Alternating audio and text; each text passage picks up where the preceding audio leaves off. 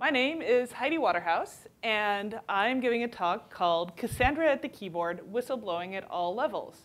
And I proposed this talk because I realized that I keep doing the same thing at job after job, and that is detecting a problem and trying to get somebody to care about it. Why are you not? OK, we're going to have a moment where I figure out why that's not working, because it should be. It was a minute ago. I don't think so. It was working a minute ago, so I think I'm just not focused right. There we go. OK, I added a hashtag, so if you are live tweeting about it, you can say it, and hopefully we can collate those all together and figure out what's going on. And this is my Twitter handle, if you are looking to find a whole bunch of stuff completely unrelated to whistleblowing, but having to do with my children and my sewing. If you are here for this talk,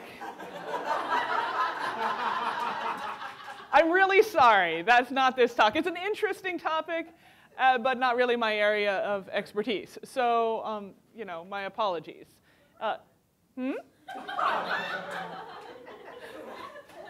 So, but if you sneak out, I won't feel wounded. So why did I pick Cassandra? This is a picture of Cassandra.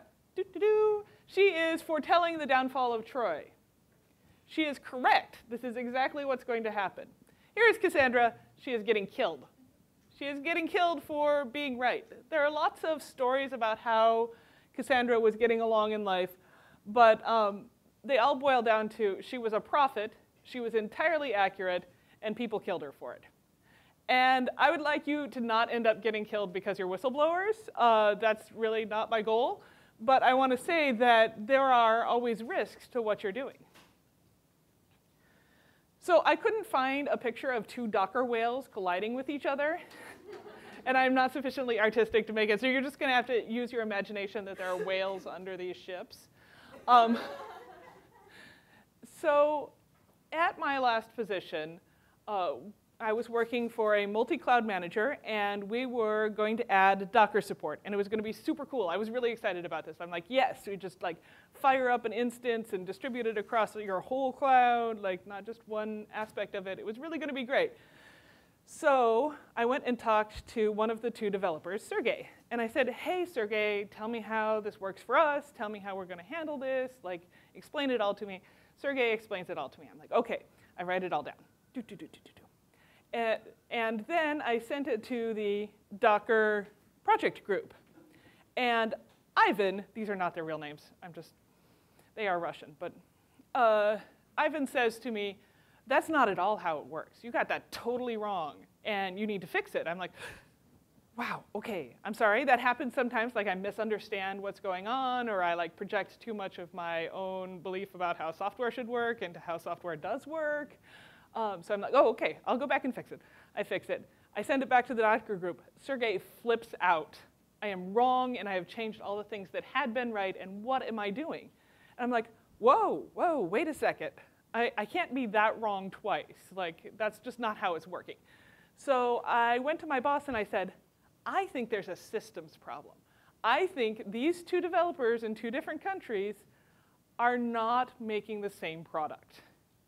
And she said to me, I pay you to be a leader. I pay you to do the documentation. You figure it out. And I'm like, this is not a documentation problem. This is a systems problem. You need to pay attention.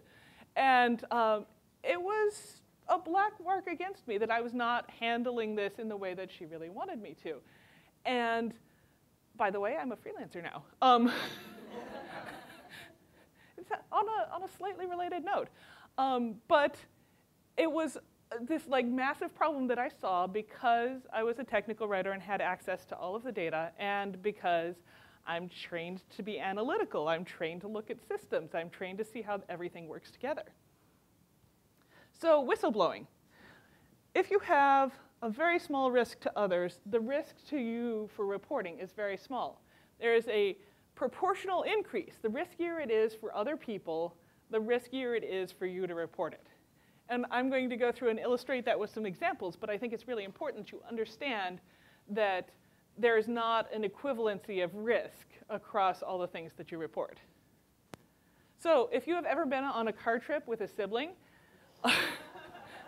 you have experienced this phenomena. Your sibling has invaded your airspace, and this is not to be borne. So you invoke the power of others. What whistleblowing is doing is invoking the power of others. It's sort of like summoning a demon. Like, you're like, I mystically incant this, and somebody is going to show up and fix this, and they have more power than I do.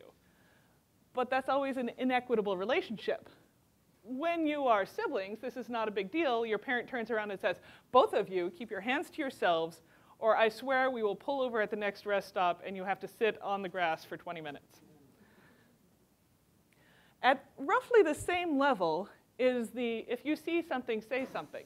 I used to be more skeptical of this, of turning an entire population into a surveillance mechanism, until it actually worked. It actually worked in Spokane. Somebody spotted an abandoned backpack and called it in, and it turned out that it was actually a bomb that had been set to go off on a parade route. So, like, okay, I guess there is very low risk to report and very low risk to respond and high reward. So maybe that's a relatively benign incidence of whistleblowing. The next level up is if you're an internal employee. So imagine, like, you know of an instance of fraud or harassment or malfeasance or something is going on in your company that you know about that you think somebody else needs to know about. You need to rat somebody out. This is a little more problematic because it's people you have to live with every day. Like, this is what you need to do to be a worker in this company. There is no cute animal slide to be a mandated reporter. A mandated reporter is someone who is legally obligated to report if they suspect abuse of children or vulnerable adults. And I am a sex educator for my church, and as such, I'm a mandated reporter. And I had an incident this spring where I found out a child was in an inappropriate, illegal relationship with an adult. And I had to report it. But there wasn't any question about that. Like, I didn't have any moral issue with it. I didn't have a choice, because if I didn't report it and it was a real thing, I was legally liable. It's like, it's a hidden stick. You know, we think of this as a really, like, affirmative thing, like you're a mandated reporter, you don't have to think about it. The reason you don't have to think about it is because there are huge penalties on the back end for not doing this. I'm going to go back a slide because I forgot an example. I was an internal employee, I was a technical writer, and my boss asked me to plagiarize the American Medical Association for hundreds of pages. Also the ADA, the American Dental Association. And I was like, no, they have fierce attack lawyers, and I'm scared of them. I'm like, I am more scared of the AMA's lawyers than I am of losing my job. Like, because I, as a writer, am legally liable for that. And so I said, I'm not going to do it. And when he pushed me, I went to the CFO, and I said, I can't do this. This is illegal. This is dangerous for the company. I can't do this. And the CFO put me on the phone with a super expensive lawyer from New York, and I had a whole bunch of meetings about what was going on.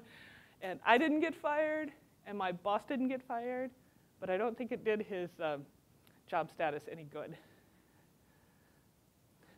So another level up, this is Michael Rogers. Those of you from Oregon may know who this is.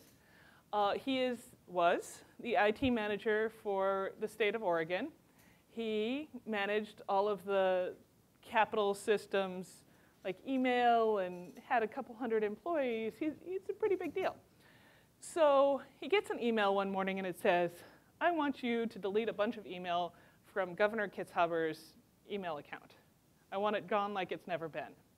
And he's like, that's really hinky, because all of that is under, like, Oregon's, you can't delete that because it's a government document. And he's like, I don't feel okay about that. I'm going to go talk to somebody. And he goes to talk to somebody, and they're like, yeah, no, you're gonna delete that. The chief of staff said, no, you're gonna delete that. And he's like, I really don't feel okay about that. And so he goes back to his office, and he's going to send copies to the chief of staff so the chief of staff can sort out what needs deleting. And he also copies them all onto some USB sticks. And the next morning he comes in and the emails are gone. And then the Oregon Press starts sniffing around Kitzhaber and his fiancée, who was doing some seriously shady, hinky stuff, and they don't have the emails that would corroborate what's going on, but Michael Rogers does. And what's he going to do? He ended up anonymously leaking them to the Willamette Weekly, and then the whole story broke, and the governor resigned, and new governor came in, but he is still, last time I read this story, not on house arrest, but he's on paid leave and has a monitoring anklet that says he can't leave his home during work hours because he's on paid leave. So that's really unnerving. That's a high-level state official kind of whistleblowing. Like, he's 56 years old. He doesn't know what's going to happen next. He said, I've asked myself if I would do it again 100 times, and I'd do the same thing again. That is an easy way for us to admire whistleblowers. That is morally courageous by almost anybody's standards. This is a picture of a pacemaker. A black hat hacker named Barnaby Jack demonstrated effectively that he could kill you with your own pacemaker without even knowing the serial number, remotely, not touching you, standing within like 25 feet of you. He could kill you with your own pacemaker and also your own insulin pump. He can just dump a lethal dose of insulin into you and you would go into a coma and die. And he didn't do this because he's a bad person. He did it because he had a pacemaker himself and was interested in how vulnerable these medical devices are, because medical device manufacturers never really thought about the security implications. They're not really encoded. And the manufacturers and a lot of people were really upset that he exposed this vulnerability publicly instead of like privately soliciting a thing, providing a thing that says, oh, well, this is a little bad. He's like, no, if I don't blow this wide open, there's no motivation to change, but people could still get killed by this. This is a really dangerous problem. Like, thousands and thousands of people are vulnerable to this. So that's a level of whistleblowing that's like right up there. And then, you've been waiting for this, right? If you are a whistleblower like Edward Snowden, like Chelsea Manning, like Alexander Litvinenko, you could become stateless, you could become imprisoned, you could die. Litvinenko was killed with polonium, which is like the most Cold War ridiculousness ever. I'm like, polonium, really? But this is releasing the kind of information that changes the flow of history, that changes the story countries tell about themselves and how they relate to each other. This is like the scariest, biggest, furthest end of that graph. This is big stuff. Very few of us get called upon to whistleblow at this level, thank God. So, you have a problem in your organization. It might be your work, it might be your volunteer organization. Somewhere you have a problem. You have to decide what you're going to do about it. Well, first you have to decide why you care. And I've come up with 4 reasons. The first one is systems. Either you are the kind of person who believes in perfect systems and how they're going to work and how they ought to work and how harmonious something should be. And this thing that is bothering you is grit in the machine. And you want to get it out and improve the system and make everything flow better and make the gears go better and everything should click along better. Or you're the kind of person who sees systems as oppressive and you want to say, look, this system is coming in on us and we don't see it coming, but when it gets here, we'll be locked in. Kelsey Gilmore Innes's talk on Tuesday was very much about like a system that is emerging that is going to be troublesome and problematic. The second reason people whistleblow is empathy.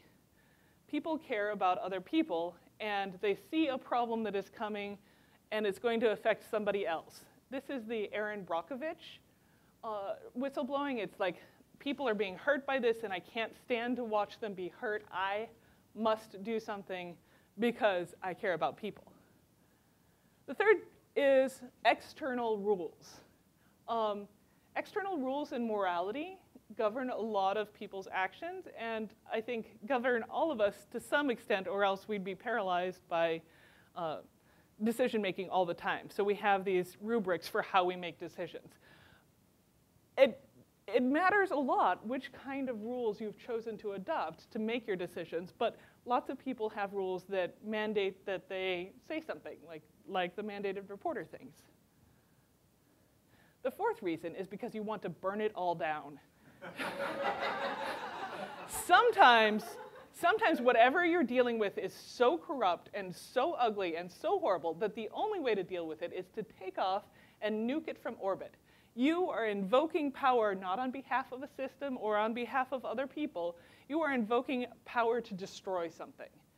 And that is also a legitimate and real reason to do whistleblowing, but you should be clear what your reasons are. So know what reason and reasons, there's never just one, you're doing this for, because it changes how you present it and how you deal with yourself afterwards. Know your consequences. Like I said, the consequences over here for tattling on your sibling are small. The consequences for leaking CIA information are large. And somewhere in this spectrum is going to be you, but you have to think about where you're going to fall. This is Adria Richards. This is Adria Richards in 2012 being a developer evangelist. This is right before the internet fell on her head. For those of you who don't know, what happened was she was at a conference and a couple jerks behind her were making sexual jokes about the size of their dongles. And she turned around and took a picture of them and tweeted it to the conference organizer saying, "Could you please talk to these guys?" Like, ugh, really, again? And the conference organizers talked to the guys and gave them a warning. But because Twitter is public, one of the guys also got fired. And the internet outrage machine, which you should be careful where you point this thing, kicked up, and DDoS, her employer, SendGrid, to the point where SendGrid essentially got blackmailed into firing her because they needed to run a business, and if they didn't get rid of her, this was going to keep going on. So she got fired and has been significantly harassed since 2013 and is still living with the consequences of this one tiny act of whistleblowing. And that's really scary to me. Like, I want to be the kind of person who can say, yo, you're being a jerk, without it like affecting my entire career. That's really terrifying. And I debated about putting this in because I don't want to scare people off telling the truth when it needs to be told. But I think we also need to say these things happen. On the other hand, you know what happens if you don't whistleblow? This is a diagram of the O-rings on the Challenger rocket booster. The engineers knew that those O-rings were unstable at low temperature, and the temperature that launch morning was low enough for them to be problematic and to leak fuel. The engineers knew it, and they told their bosses. But somewhere in the chain of communication, that message got more and more attenuated until everybody said, okay, we're good for launch. But of course, everybody didn't actually include the engineers who knew better. Yeah. Yeah. Away from goodness. Yeah, so they didn't have the power to stand up and say, scrub the launch. It won't be good. We're a little concerned about that. No. They didn't have the power to speak up and say, this is not going to be okay. The rocket might blow up. And so those engineers who were insufficiently forceful, or their managers who were too managery or something, whistleblowing failed and people died. So you've decided you have something to talk about. How are you going to do it? First, I want you to be prepared. I want you to clean your computer.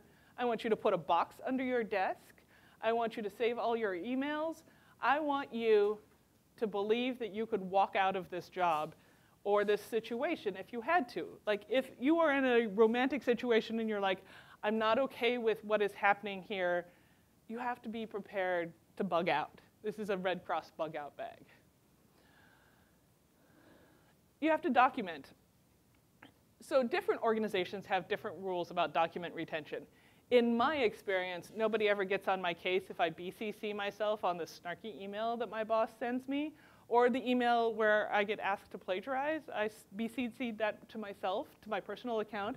But wherever and whatever kind of documentation you have, you must retain it yourself.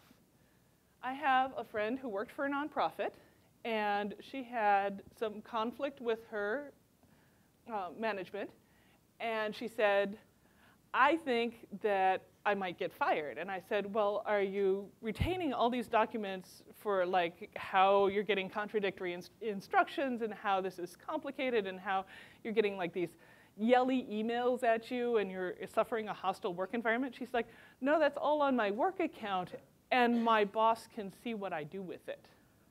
So she couldn't pull her own documentation down without alerting her boss that something weird was going on. But she could have transcribed them on paper or copied them out or taken a picture or taken a screenshot or kept a log of events.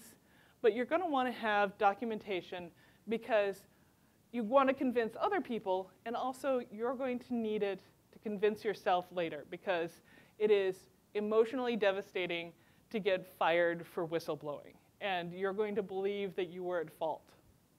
I mean, maybe you don't, but typically studies show that whistleblowers have a lot of emotional damage afterwards. And you're going to need a team you. You need to alert the people who are going to take care of you. I know, we needed some kittens, right? You're going to need to alert the people who are going to take care of you. You're going to want to talk to your partner or spouse. You're going to want to talk to your friends. You're going to want to talk to a lawyer because if it's at a certain level, you're going to want to make sure that you are doing things legally. You're going to want to talk to people who are on your side and invested in your interests. Your audience matters. You have to choose carefully who you tell. If you leak to Julian Assange and he's a dick, then you have to deal with the fact that people sort of conflate your information with his dickishness. Right? So who you choose to tell and what power you choose to invoke is going to matter to how this gets out. You want to choose somebody who has the power to do something. If you are telling a peer who doesn't have the power to invoke, you're not really going to accomplish anything. You want somebody who has authority, which is the external trapping of power, but sometimes it's really important to disambiguate those two things. Some people have authority and not power. Some people have power and not authority. You want somebody who has both of these things. So when I told my CFO that I'd been asked to plagiarize, it wasn't until he told the CEO that my boss got reprimanded because the CFO was not in the line of command. So you want somebody who can do that authoritatively. And you want somebody who has sympathy. They don't have to have sympathy for you. Like, very seldom are people like deeply sympathetic to people they don't know well. But they have to have sympathy for one of those 4 reasons that you've picked to talk. So if you want to burn it all down, you don't want to go up the HR chain. You want to go to the newspaper. And if you want to fix a system, you don't want to go to the newspaper. You might want to go up the HR chain. But whoever you pick should have sympathy for the reason you are telling, or else you are unleashing something that you didn't intend. And how you tell them matters. Like, I think that especially in technology, we tend to think of typing something into a computer that will get transmitted as almost the only way to talk to someone. Like, oh, well, I could send them an email or a Slack or an IM or a memo. Like, maybe you don't want to commit this to electrons. Maybe you don't want this saved anywhere. Maybe you want to write a note. Maybe you want to have a face-to-face conversation that is not recorded. Consider who your audience is and how that makes you more and less vulnerable. Go in with a solution. If you go in and say, I have this problem, I expect you to fix it. You are a person who is complaining. And if there's a problem and a complainer, what if you just got rid of the complainer? Then there wouldn't be a problem, right?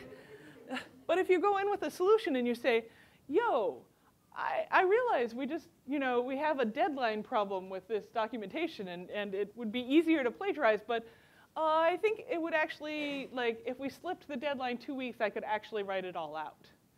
And so then you can say, look, this is a solution I have for you. Here's a plan I have for you. I've already thought about this. I am not just whining. It is all about the money.